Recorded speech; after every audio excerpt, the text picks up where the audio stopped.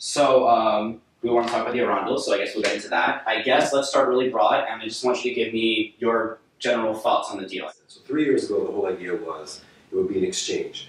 You dismantle the nuclear program in return for dismantling the sanctions regime. What we've seen over these 3 years, and this is where we began opposing this process, was, well, very significant elements of the nuclear program will stay in place, yet the sanctions will be dismantled. You know, there are two options with a dictatorship. You either accommodate them or you pressure them.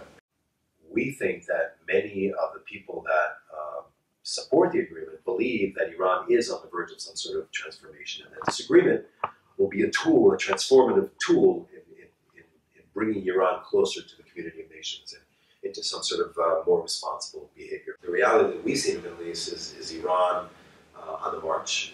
Iran is expanding its influence. We see them on Israel's borders becoming more and more aggressive, more and more extreme, not a country that's moderating in any way. This is a regime that will receive legitimacy, the ability to have a nuclear program, which will make them almost untouchable in their own minds, and this infusion of billions of dollars in cash. This is not a way to weaken them. You've got to place conditions on removing all the leverage, because the nightmare scenario is the following. They go through the agreement.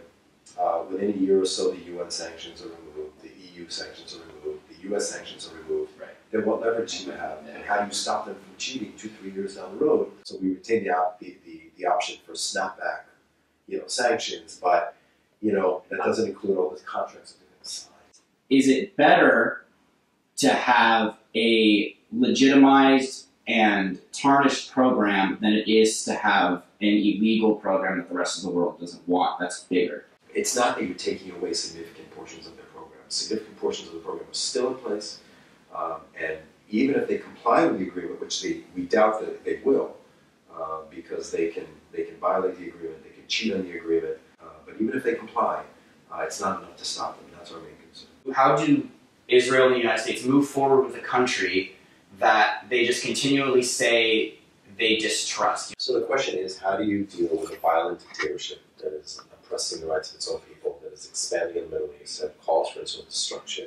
And by the way, they do it this week. Israel should be annihilated was a statement that they made after the agreement has been finalized, as Congress is... Well, they also say death to America. There's what you say to your hardline parties, and there's what you say to the rest of the international community. They do. I mean, they're also, they've got 100,000 rockets facing Israel from southern Lebanon through their proxies, Hezbollah, that they created, and that's an arm of Iran in our part of the world. So it's not just the words that we're concerned about. You talk about this as a bad deal for Israel, but the United States gets a decent amount of what it wants in here. Do you think this is a bad deal for the United States as well?